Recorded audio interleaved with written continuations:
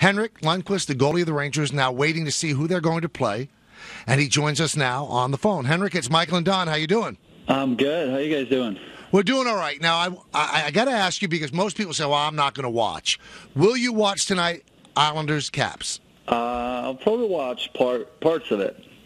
Are you rooting for anybody? I've been watching a lot of hockey last couple of days, but it's hard not to. You want to just, stay involved and see what's going on around you. But obviously, it's pretty exciting times right now to try to find out who we're going to face and start preparing for that.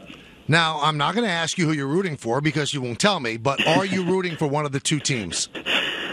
Well, I think no matter who we'll face, it's going to be a fun series. Over the past few years, we played Washington a lot in the playoffs, and it's been a lot of great games. And obviously, if we play the Islanders, it will be very special for a lot of different reasons. So I'll look forward to it. It's going to be a great series, I think, and a great challenge as well. I know one thing you're rooting for, 7 overtimes, right? The longer, the better. Exactly. Now, let's go back over the Pittsburgh series before we talk about moving forward. 4 wins, all 2-1. How is it to play in that tension convention type of moment where any mistake can cost you the game? Well, I think it's exciting. But I think rule number 1 is not to think about one mistake can cost you everything.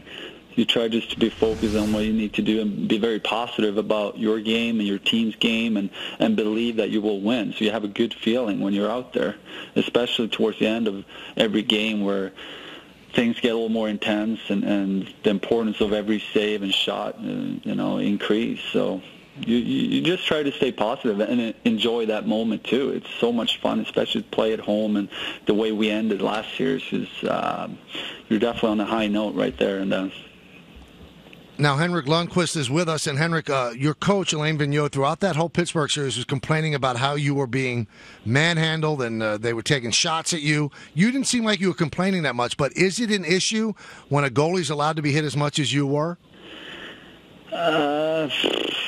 I don't know. It's a tough question. I think when you go into playoffs, you have to expect more contact.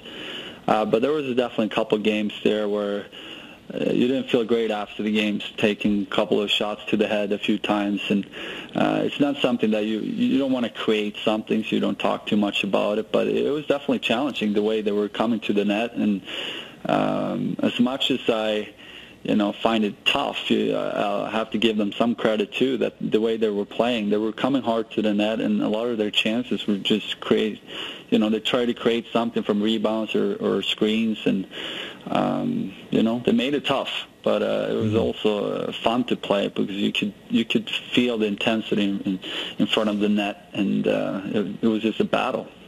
Well, Hank, the way they're letting it go, do you have faith that if you whack them back, if you retaliated, that they'd also give you a break? Sometimes when they see a reaction, they know that they can get to you. So I'd rather just look the other way, and sometimes that's better because they're not sure if it's helping or not to try to get in your face. And honestly, sometimes I play better when I'm a little pissed off or upset. I get more energy, but at the same time, you need to be focused on your game and really stopping the puck. That's it.